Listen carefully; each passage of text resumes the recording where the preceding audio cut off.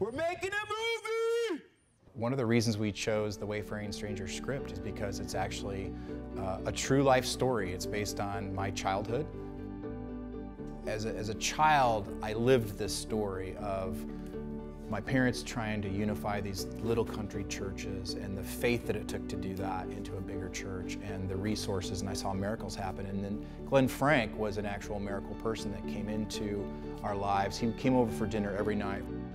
Everybody can relate to the story because I think all of us have a Glenn Frank in our life.